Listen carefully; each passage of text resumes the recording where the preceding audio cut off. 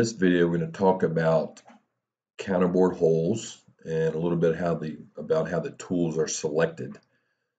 So here on the screen, I have a piece of stock that's 1 inch thick.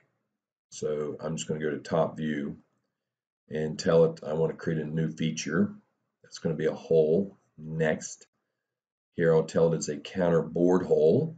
And I'm just going to go with these default values. 1 inch through, 1/4 inch diameter, 1/4 inch deep counterbore, that's 3/8 in diameter.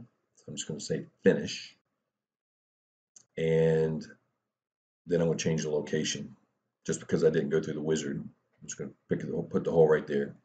Well, let's take a look at the tools. Notice it picked a number 5 center drill, a 1/4 inch drill, of course, and the counterbore is a 312 end mill.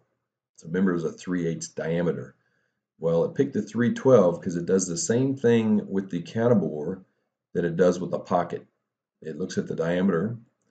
By default, it looks in the tool crib for the largest tool that can contour that to get it to the right size.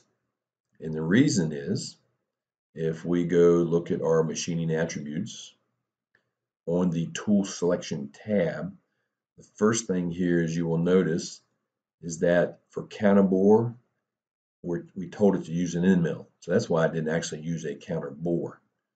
If you have automatic selected, it would first look for a counterbore. If it doesn't find one the right size, then it will then choose an end mill. But we typically don't use counterbore tools on the CNC, so it defaults to end mill. And also down here, because it says tool percent of arc radius is 98%, what it actually did was calculated 98% of 375, then looked for the biggest tool that could cut that.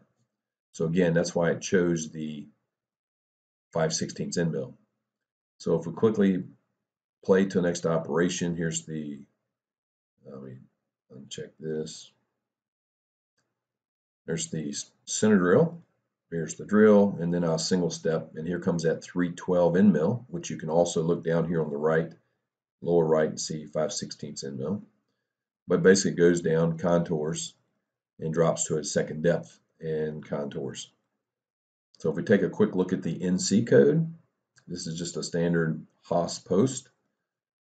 Notice here it spot drilled it with a G83. And then if we look down here a little bit lower, we will see where it came down with the 5/16 end mill, contoured, dropped a little bit deeper, and contoured again.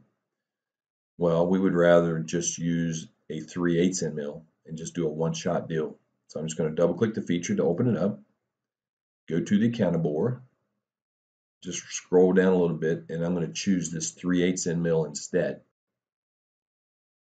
Of course, if we simulate it, there's spot drill, there's drill, and then if we single step, here comes the 3/8.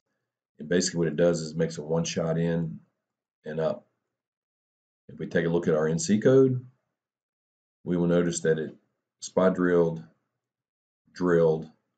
and then because we have a 3/8 end mill, it's smart enough to know that I'm just going to do a G82 with a dwell. So it just does one shot down and one shot up.